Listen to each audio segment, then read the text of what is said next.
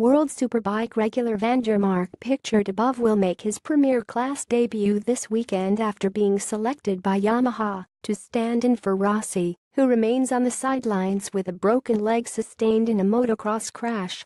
Van der Mark was one of 4 options Yamaha had to ride its vacant second bike in Spain, along with its other WSBK rider Alex Lowes and its 2 test riders, Katsuyuki Nakasuga and Kota Nazane. But, speaking at Misano, Crutchlow questioned Van der Mark's credentials to fill in for Rossi, saying either Lowes or Nakasuga would have been a better choice. Lowes made his MotoGP debut last year standing in for an injured Bradley Smith at TECH3 Yamaha, while Nakasuga has made 7 Premier Class starts for Yamaha since 2011. "I don't know why they don't put Lowes back on it, because he's already ridden the M1, said Crutchlow when asked for his opinion on who Yamaha should select to replace Rossi. "I understand Nakasuga, he rides the thing all the time. Put Nakasuga on it, or look at Lowes, because he rode at Aragon in practice last year, although he never raced.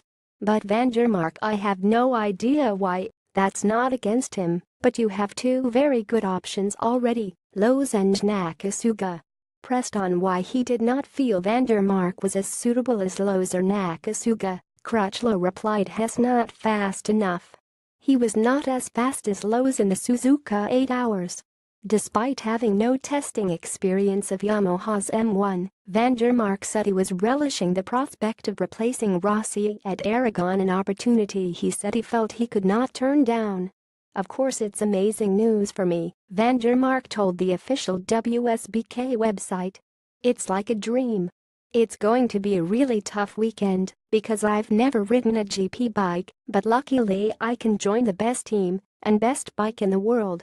I don't have to learn the track, just the bike.